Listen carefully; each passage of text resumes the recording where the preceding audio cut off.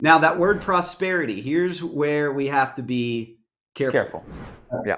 Is and this is something that I'm adamant about. Don't let that word be gross to you. It's not a gross word.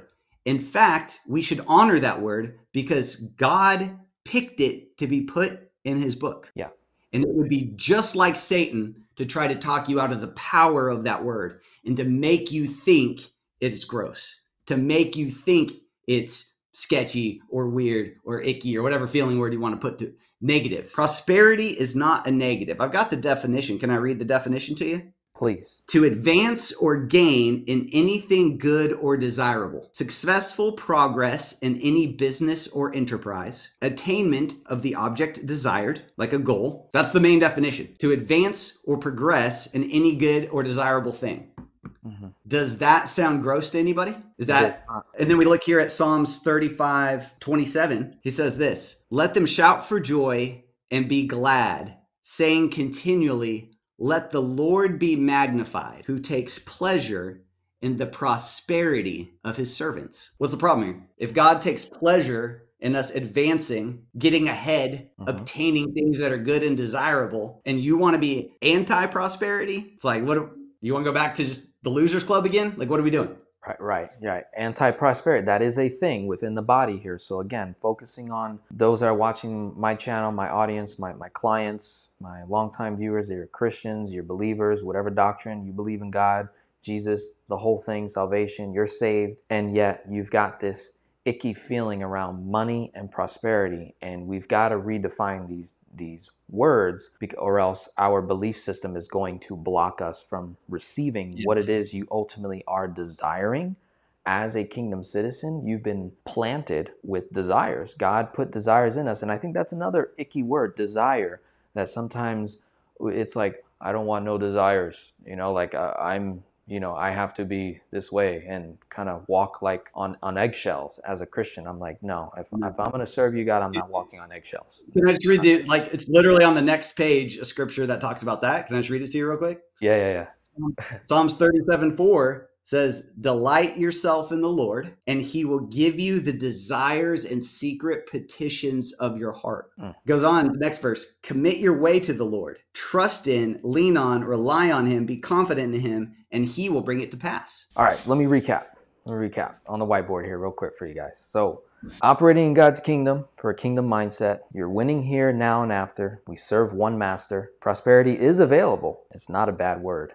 We must be aware of the accuser. I think I spelled that right, accuser. So beware of the accuser, which then leads us to this next layer that a lot of Christians need a break from, that it's either coming from their religion or tradition or their nationality, their background, whether they're Spanish, black, white, Korean, you name it. There's some cultural beliefs that need to be let go, I think, in order to really fully operate as a king, as a queen in God's kingdom, because this is a new culture, kingdom mindset. Like that's you're a whole new creature. So you can argue, you can say, if they were, when they ask you, what's your race, what's your nationality, like if kingdom was an option, I'd select it, right? Because that's a whole culture in and of itself. So I'd like you to talk to that a little bit, because you brought it up earlier. And in an environment like this, where there's not just the election occurring this year in our country, but if I'm not mistaken, there's like so many other countries right now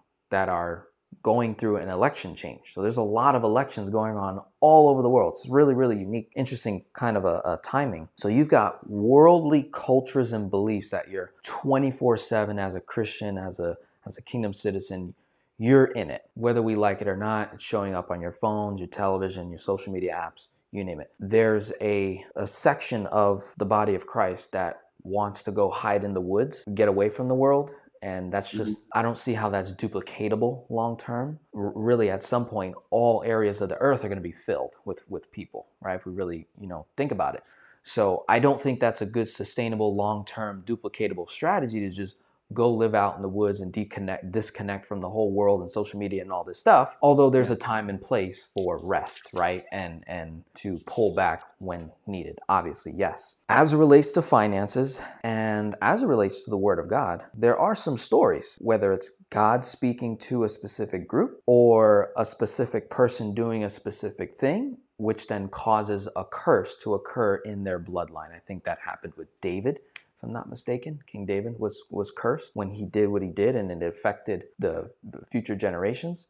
If I'm not mistaken, could be wrong about that, but could you talk to really that belief when you, because I know you have coached a lot of people, or even in your community, someone believes that they have a curse in their family, and because of that curse, they now can't go and do this thing that God called them to, or maybe they just have a desire that they haven't yet consulted with the Father about, whether it's, I want to start this business, I want to make money, I want to invest in real estate, I want to do this, and create freedom, but I got this curse from my parents. Right. Parents.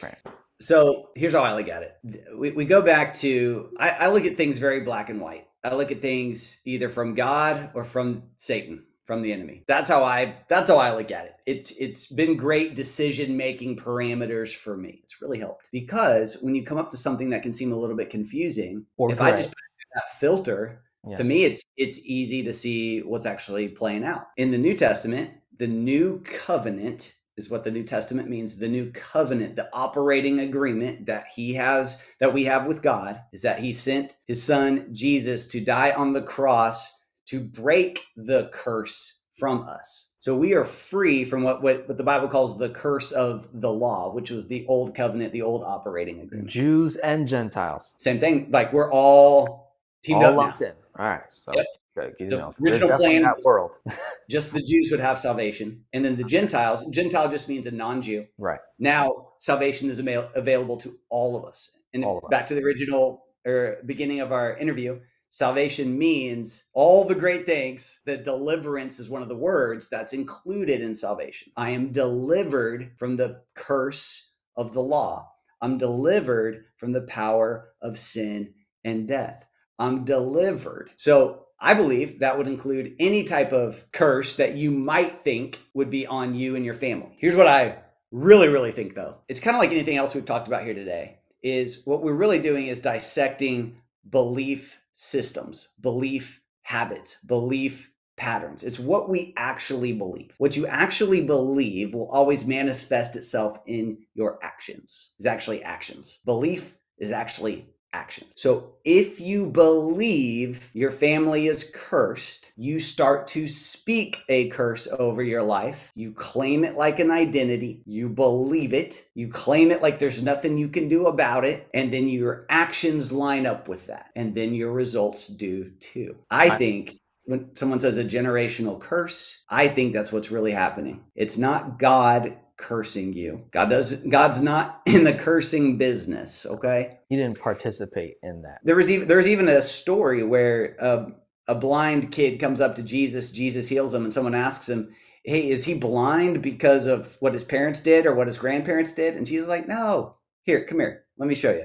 And he just heals the kid. So it's things like this where it's like, okay, your parents screwed up, your grandparents screwed up, your great-great-great-great-grandparents screwed up, whatever. But you mentioned the scripture earlier, 2 Corinthians 5:17. It says that old things have passed away. All things have become new. You are a new creation in Christ. Your slate is wiped clean. Yeah. God's looking at you, and he's got marching orders for you. He's got instructions for you. He's got stuff for you to carry out, stuff for you to do. I like how you've been saying consult with the Father. You go consult with the Father and do whatever he tells you to do, and it's going to work. It's going to prosper. Your business will prosper. Your finances will prosper. And prosper is not bad, because we just read the definition of it. Right. It's to advance or gain or obtain anything desirable. One of the things that was very, very freeing for me is knowing that I have that ability to have a session with God, like a coaching session, a consultation, a counseling. That was one piece. The second is as it relates to becoming a new creature. And on top of it, I don't know if it's in that same, in Corinthians as well, but God forgets your sins completely.